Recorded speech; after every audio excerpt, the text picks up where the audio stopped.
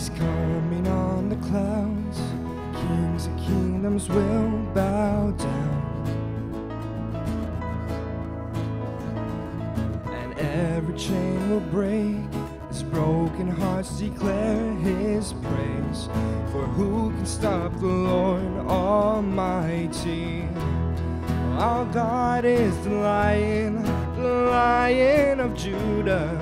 He's roaring with power and fighting our battles, and every knee will bow before him. Our God is the Lamb that was slain for the sins of the world. His blood breaks the chains, and every knee will bow before the Lion and the Lamb, and every knee will bow before him.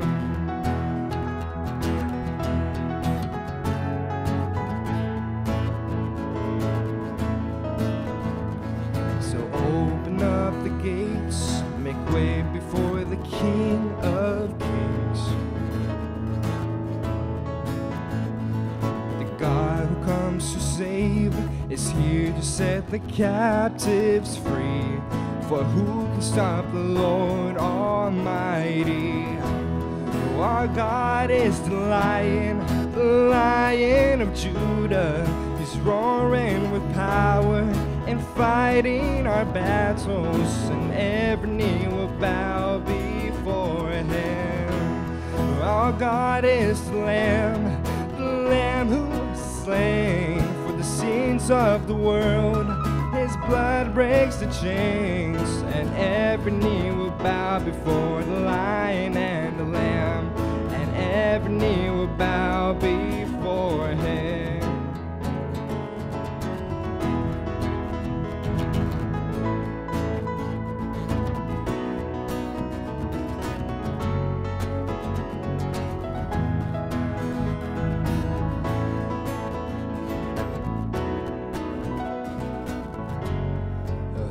Stop the Lord Almighty?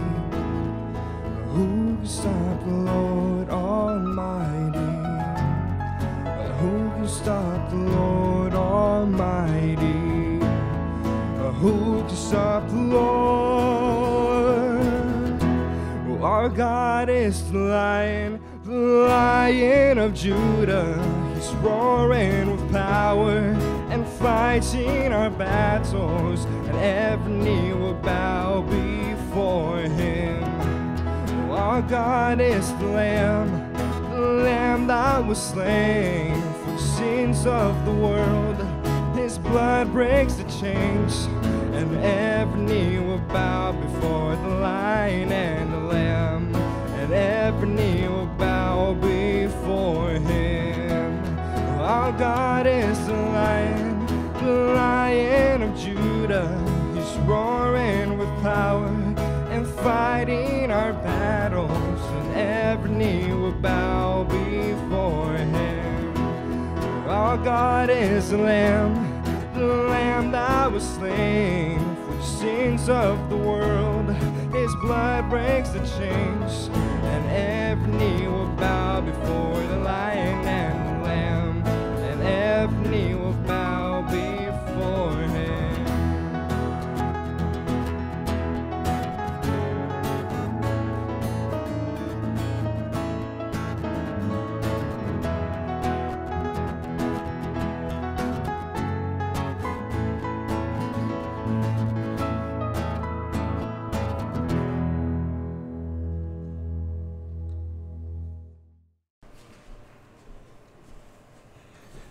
Please be seated. Good morning, everyone.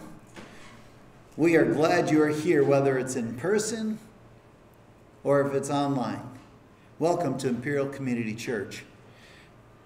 It's middle of summer here, quite warm, and now getting quite humid. But it does not dampen our worship and our spirit. We're here today to worship God, to praise his name. And we offer that as well to you. We've prayed for this service. We've asked that God would show himself true through the songs, through the testimonies, through the preaching. So today, before we begin, I would just like to invite you to draw close to God, to get quiet. When you open up His Word, read it with us. Don't just put the time in, but allow it to just come into you. For our membership, we've been praying for you. For our friends that communicate with us, we're praying for you. We want God to protect you at this time. We want God to not only protect you, but cause you to grow and flourish. This is our time. As believers, it's our time to be the testimony to those around us. So now, with that in mind, I invite you to pray with me. Dear Heavenly Father, we just now draw close to you, to your throne of grace, that we may find mercy and grace to help in time of need. Lord God, we just want to start by praising your name. Oh, Lord, how worthy you are to receive our praise. You who have taken the stars and placed them in the sky and know them by name. And Father, you know us also by name. You intimately know us. So that, Lord, we come to you now. We lower down our defenses and we ask, Father, speak to us. Teach us. Reach us. Change us. Make us something better than what we are because of the Spirit living in us. Father God, we pray for the needs of our nation. We pray for the cities that are in unrest.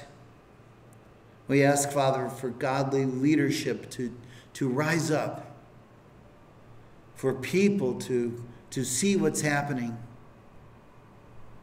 and speak up. This isn't who we are. We're better than this. But protect them, Lord. Protect them from the evil one and protect them from the society that wishes to do us harm. But it is our time to shine. It's our time to let others around us know, even in such circumstances with the coronavirus, we're not afraid. We're confident in Christ. He knows our future. And we know ultimately where we'll be. So, Lord, we want to pray. We ask that our nation, our states, and our cities all have our support in the best possible way. And as a church, we gather together in the best possible way.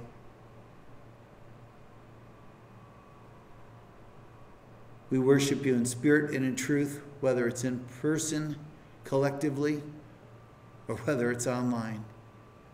This is your time with us, Lord. So we thank you for this. We praise you for another week, and we ask it that you would bless this day. In Jesus' name, amen. From the highest of heights to the depths of the sea,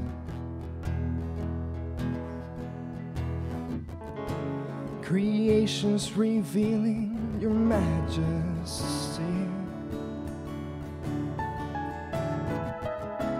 From the colors of fall to the fragrance of spring, every creature unique and song that it sings, oh, exclaiming, indescribable, uncontainable. You place the stars in the sky and you know them by name. You are amazing, God. All powerful, untamable, awestruck we fall to our knees as we humbly proclaim. You are amazing, God. Who has told every lightning bolt where it should go? I've seen heavenly storehouses laden with snow. Who imagined the sun gives source to its light? It conceals us to bring us the coolness of night. None can fathom, indescribable, uncontainable. You place the stars in the sky and you know them by name. You are amazing, God. All powerful, untamable, awestruck we fall to our knees as we humbly proclaim, you are amazing, God.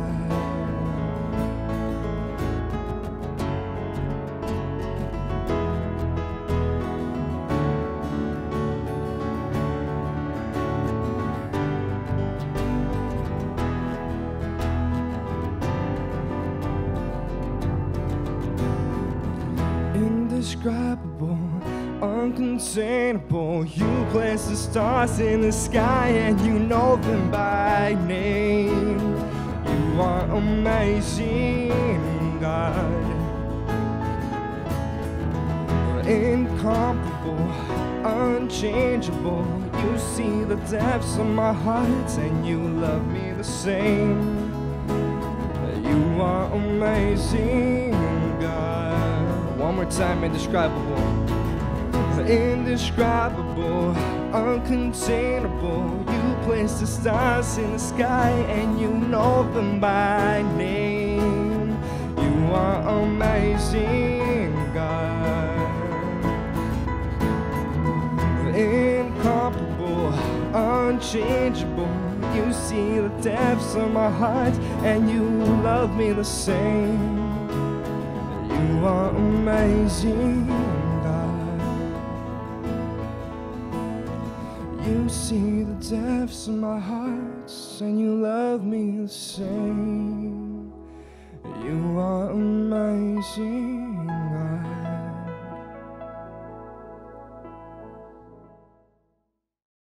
Good morning. We're glad to see you here with us at Imperial Community Church. If you'll open your Bibles to Revelation 5, we'll look at the book with 7 seals.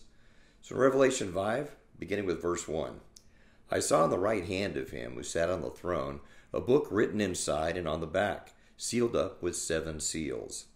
And I saw a strong angel proclaiming with a loud voice, "Who is worthy to open the book and to break its seals?" And no one in heaven or on the earth or under the earth was able to open the book or to look into it. Then I began to weep greatly because no one was found worthy to open the book or to look into it. And one of the elders said to me, "Stop weeping. Behold, the Lion that is from the tribe of Judah, the Root of David, has overcome so as to open the book and its 7 seals." And I saw between the throne, with the 4 living creatures and the elders, a lamb standing, as if slain, having 7 horns and 7 eyes, which are the 7 spirits of God, sent out into all the earth. And he came and took the book out of the right hand of him who sat on the throne. When he had taken the book, the 4 living creatures and the 24 elders fell down before the Lamb, each one holding a harp and golden bowls full of incense, which are the prayers of the saints. And they sang a new song, saying, "Worthy are you to take the book and to break its seals, for you were slain and purchased for God with your blood men from every tribe and tongue and people and nation. You have made them to be a kingdom and priests to our God, and they will reign upon the earth." Then I looked and I heard the voice of many angels around the throne, and the living creatures and the elders, and the number of them was myriads of myriads and thousands of thousands, saying with a loud voice, "Worthy is the Lamb that was slain to receive power and riches and wisdom and might and honor and glory and blessing." And every created thing which is in heaven and on the earth and under the earth and on the sea and all things in them, I heard saying, "To him who sits on the throne and to the Lamb be blessing and honor and glory and dominion forever and ever." And the 4 living creatures kept saying, "Amen," and the elders fell down and worshipped. Have you ever wondered, have you ever wrestled with the question, why is Jesus the way to get to heaven? I mean, after all, with all the world religions, why is Christianity the only one that got it right? You have to understand that Christianity is not the only faith that claims exclusivity. In fact, other than the Baha'i faith, which says there are many windows in which to get to heaven, every other religion does claim the same, an exclusive way to get to God. They all make claims that their way is to achieve salvation, paradise, eternal life, jhana, immortality, swargaloka, nirvana, or the happy hunting ground. They all do. So, they all have one thing in common. They all claim to have that answer to the question, what must I do to inherit eternal life? So today's sermon, we will explain why it is there's only one price paid that was sufficient for your debt of sin. Sin that which separates you from a righteous and holy God. And the 5th chapter of Revelation is one of the keys to understanding this. Redemption, propitiation, and salvation. And if any of these terms are foreign to you, then I believe you're in the right place at the right time. So this next portion of what we're going to talk about may be exactly what you need. I want to begin with some basics, though. First of all, we're transitioning chapter 4, chapter 5, which I said is a complete unit. And what you have is a continuation of John's vision that started in 4:1. And it's at the start of the explanation of things that must take place soon. And we're going to be in this vision that John's experiencing to the end of Revelation, through the rest of the book. The scene is in heaven, God's throne room, and the Holy Spirit, Jesus Christ, the 4 living creatures, elders, the abundance of beautiful gemstones, radiant, brilliant rainbows, and impressive flashes of lightning are all there. And we see God seated on his throne, and the rest are all in attendance. Chapter 4, the throne is what was front and center. Chapter 5, we're going to find out the Lamb is front and center. That's our main subject. John, the apostle, supernaturally raised up in the Spirit, is the one human participant of this glorious scene. And this is his testimony as he's written to us. Let's read verse 1 of Revelation, chapter 5. And I saw in the right hand of him who sat on the throne a book written inside and on the back, sealed up with 7 seals. The word book is really better translated scroll. The Greek word is biblion, to which the word Bible originates from. This scroll rolled up and sealed with 7 seals. And let's note that it's in God's right hand, secure with all authority.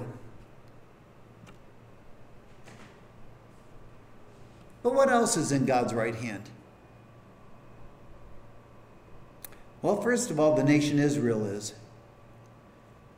God's hand-select nation, to which the seed of David had come through. The Jews, they're his chosen people.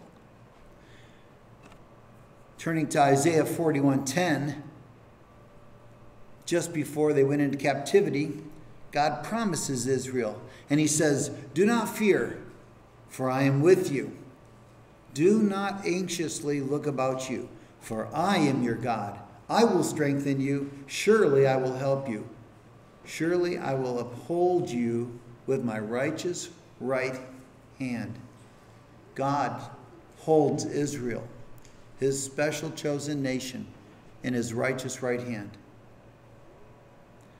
And then also individuals, those who are redeemed, also held in God's right hand.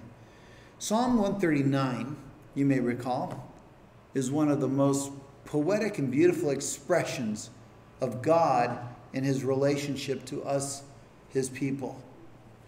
Each individually, he knows us intimately. His omniscience, his omnipresence is on display through this psalm.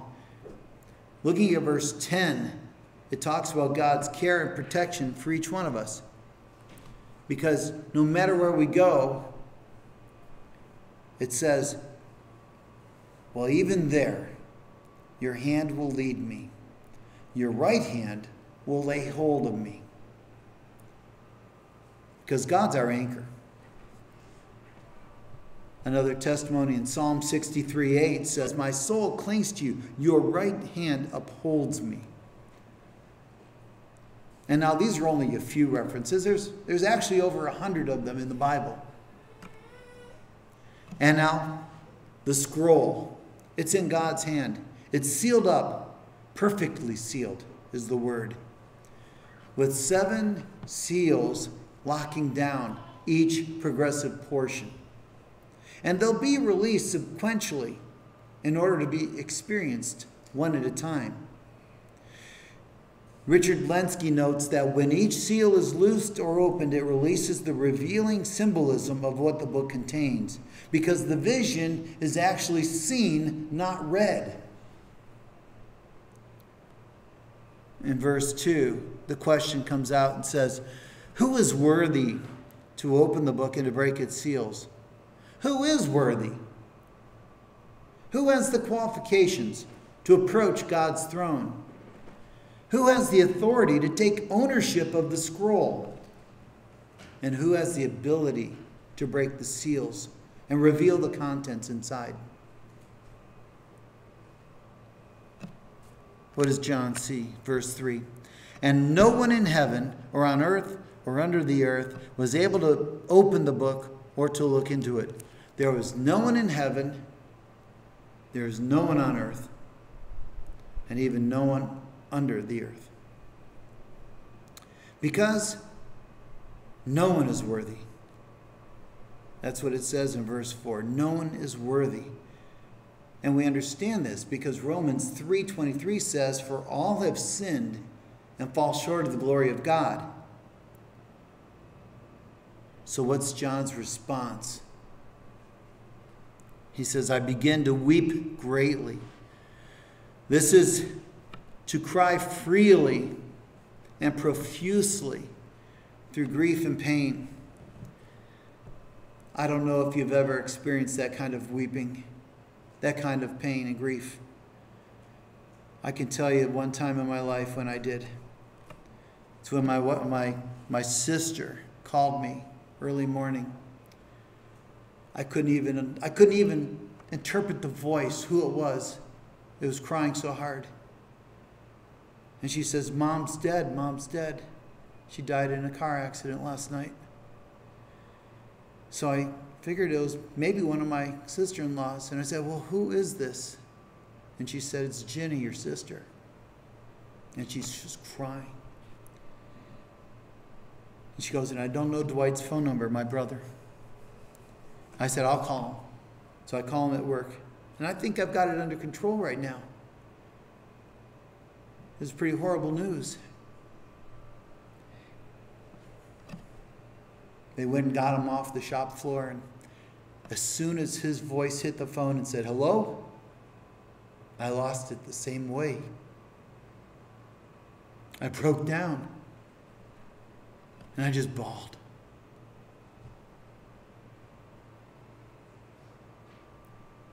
It still affects me. And that was 1988. And that's what to weep greatly is. To have no control over yourself, no strength, Just grief and pain.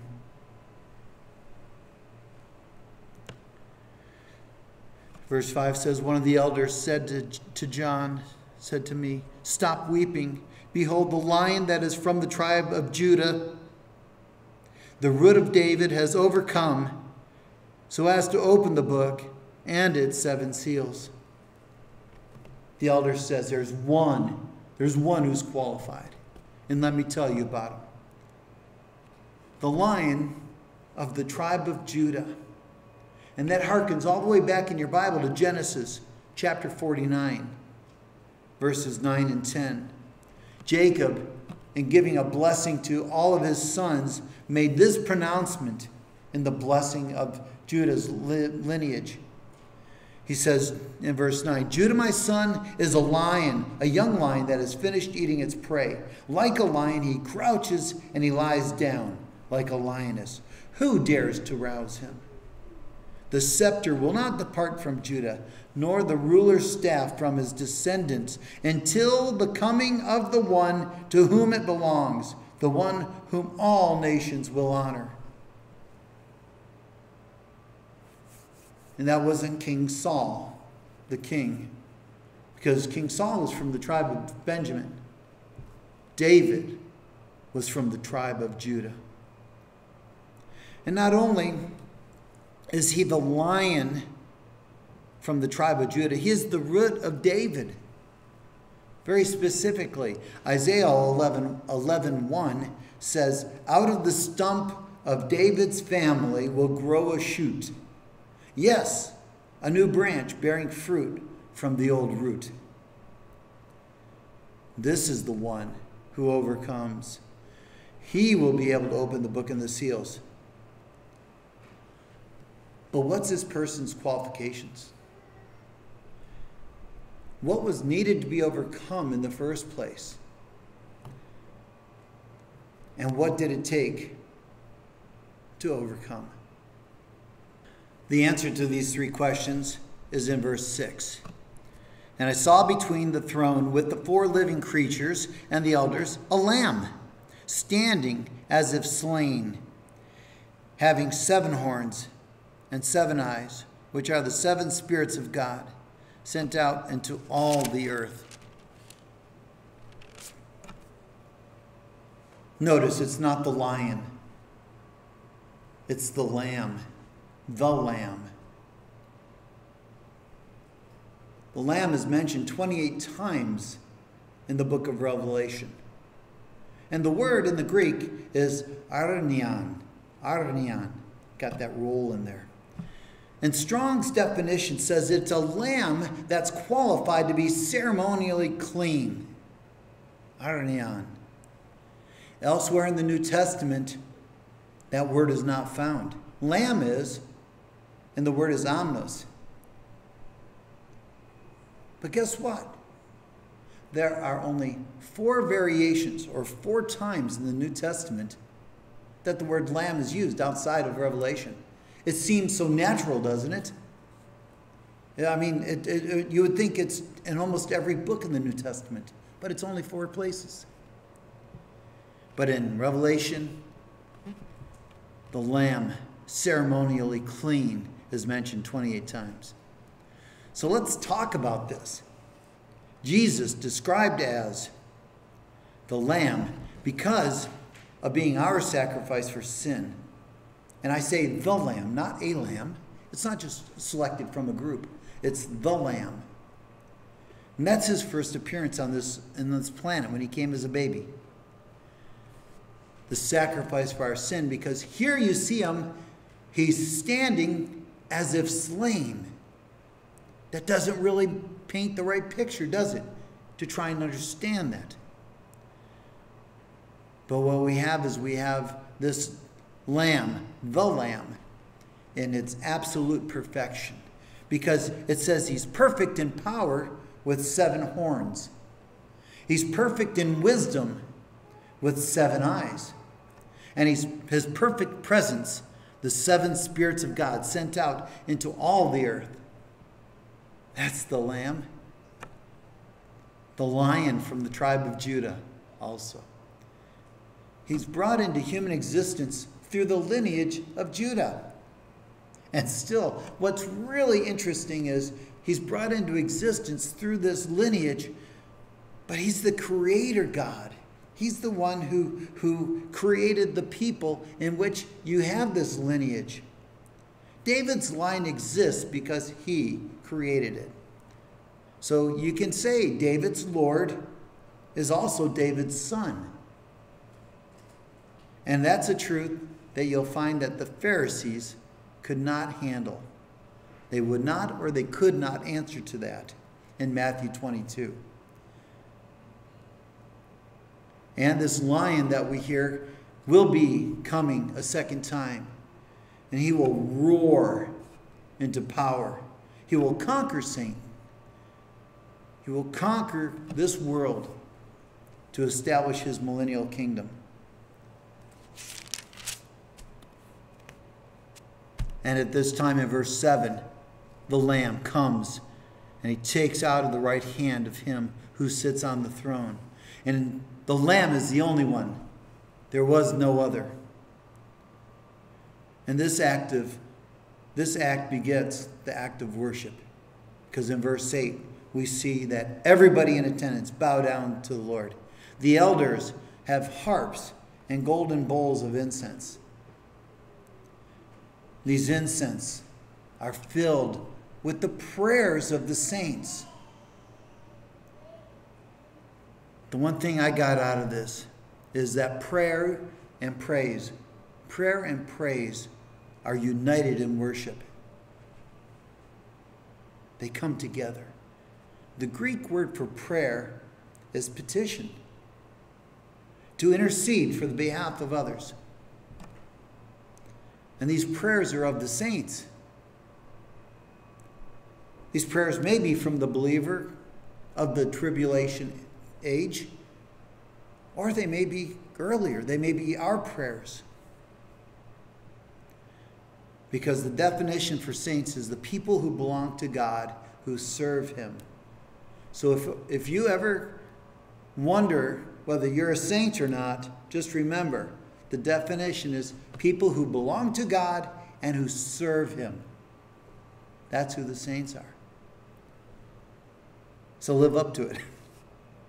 Don't say you're just a humble servant. You are a saint. Stand up. And in verse 9, they sang a new song, saying, "Worthy are you to take the book and to break its seals, for you were slain and purchased for God with your blood men from every tribe and tongue and people and nation." This reminds me of another passage to which we're tied to in the book of Daniel. In Daniel 7, you have this almost the same thing. You see the Ancient of Days on his throne, and then you see the Son of Man coming forth. And this is the response in verses 13 and 14 of Daniel 7. I kept looking in the night visions, and behold, with the clouds of heaven, one like a son of man was coming. And he came up to the Ancient of Days and was presented before him. And to him was given dominion, glory, and a kingdom, that all the peoples, nations, and men of every language might serve him. His dominion is an everlasting dominion which will not pass away, and his kingdom is one which will not be destroyed. He took the book, and he's able to break the seals. You, Jesus, you answer verse 2. You fulfill that because you're the Lamb of God. You are worthy. You have the right to receive because of who you are and what you've done for mankind. Look at this verse. It says, with your blood,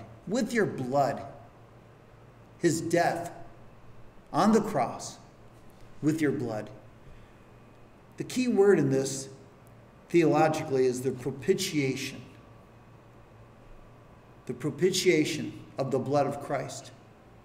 That which paid the ransom price and satisfied the debt for sin with your blood.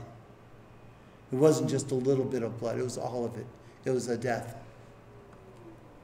And that satisfied the sin. And it says also, purchased for God. Purchased for God. The word picture for this is there's a slave market. And we're tied up and bound in the slave market. And one comes through. And with one act, he goes, I will purchase all of these. And he does. He purchases them, or us. We are bought out of the slave market to become his own bond slave. Yet, not only are we no longer a slave, but in verse 10 it says, you've made them to be a kingdom and priests for our God, and they will reign upon the earth. Who's the they? From every tribe and tongue and people and nation. That is, people of common ancestry, common language, common nationality, and common race. And we'll see this phrase four more times in the book of Revelation. Sometimes people wrestle with the fact also, why is Jesus the only one? But they also wonder and wrestle with the question about, what about those who have never heard the name of Jesus? I can tell you right now what Scripture says. It says people from every tribe, every people will be in heaven. God masterfully knows. And Jesus is the way, the truth, and the life.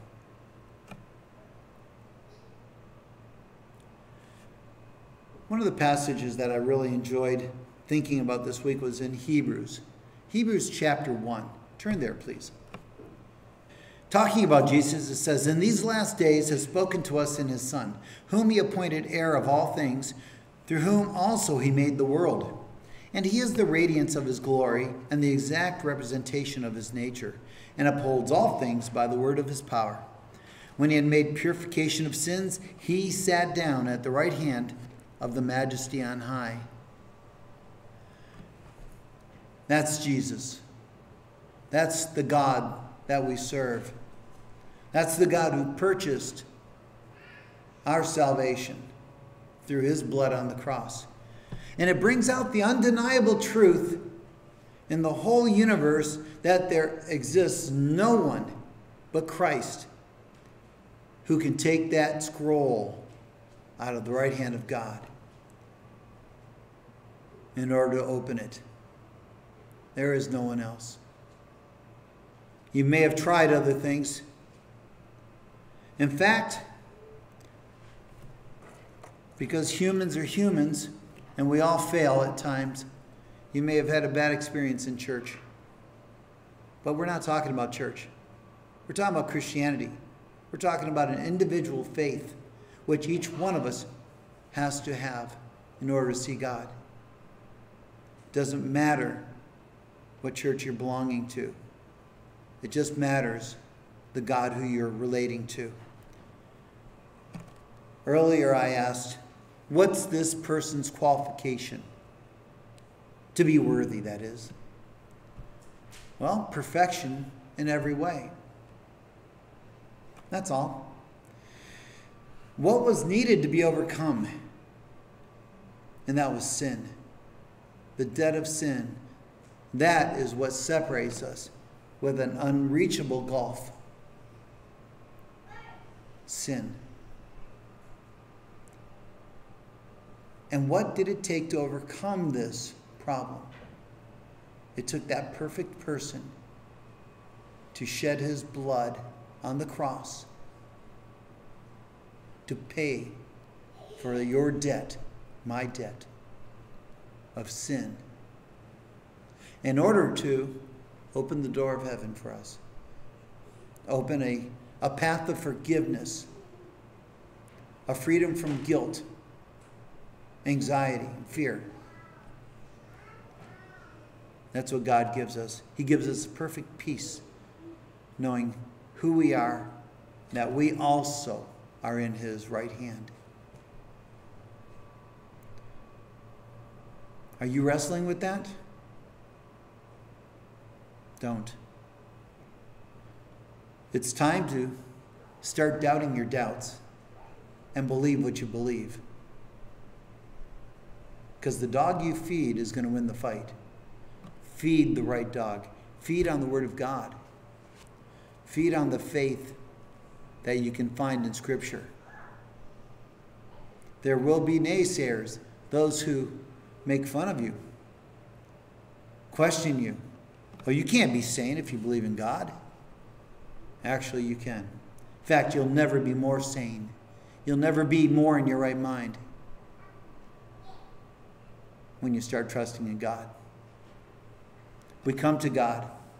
We ask for forgiveness, first of all. We ask for forgiveness for our sin, and that we accept God's provision, and that's Christ. That's what it takes to become a believer. It seems so easy, and it is. But sometimes it seems so hard because everything the world and everything Satan wants to throw at you wants to give you doubts. But I can tell you now, trust in the Lord with all your heart. Do not rely on your own insight. In all your ways acknowledge Him, and He will make your path straight. And He doesn't say He will make your path smooth or that the trip isn't difficult, but He says He'll be with you every step of the way. Today may be that day to make a commitment or a recommitment in your faith. We're looking in Revelation 5. There's only one person worthy, and that's Jesus. The same Jesus who purchased you out of the slave market. We're going to stop here today. We won't make it through the rest of the book. We can pick it up next time. Let's pray, though. Father God, we are so grateful for your revelation of truth that we find in Scripture. That it meets us where we are and takes us where we need to be. It takes us and puts our feet firmly on the ground, yet spiritually we see you in heaven, on the throne, in control. Lord, we may be weeping like John, uncontrollable because of the events that have spiraled this world out of control. And we might be weeping because of our own events, our own personal trials and tribulations that have seemingly put us in a dark spot.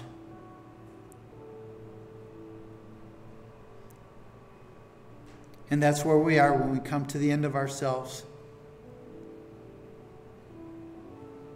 In the beginning of you. Father God, accept our prayers, our petitions, our requests for forgiveness, and place us on the higher ground. Give us that joy. Give us the love. Give us the peace that passes all understanding.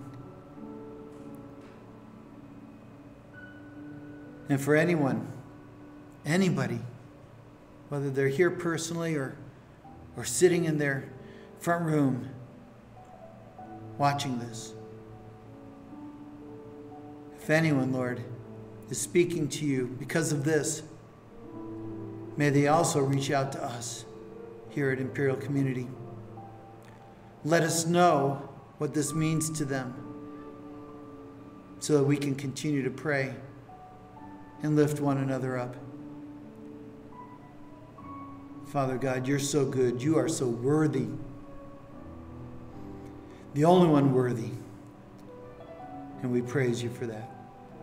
It's in your holy name we pray, Jesus. Amen. Thank you.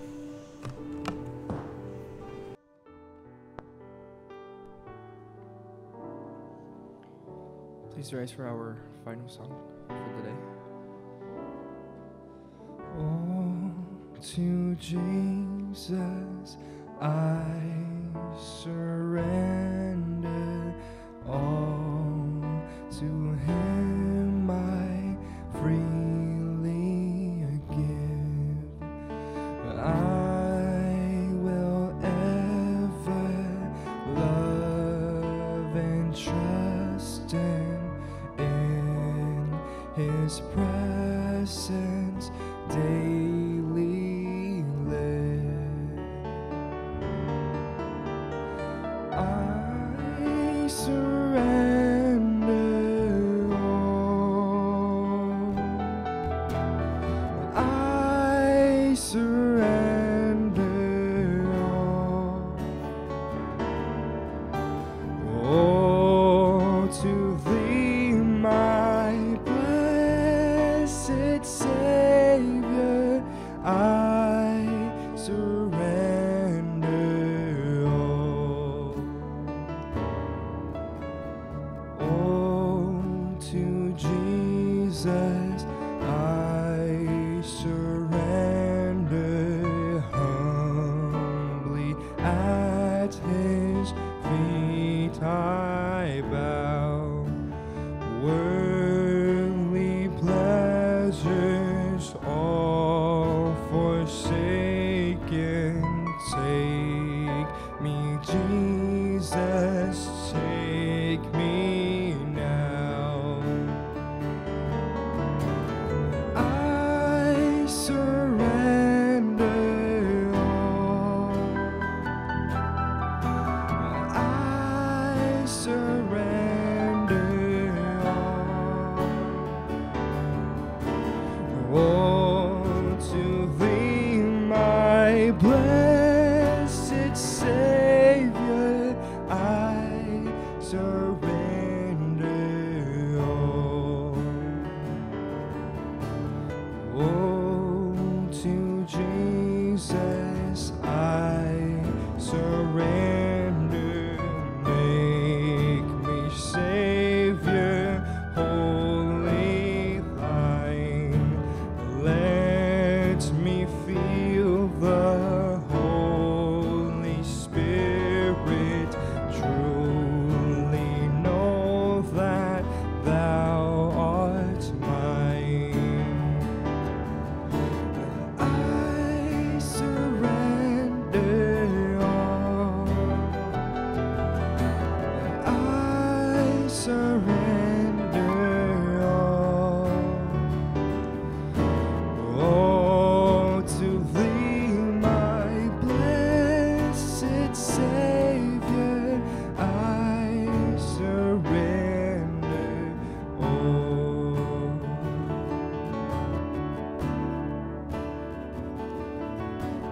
I surrender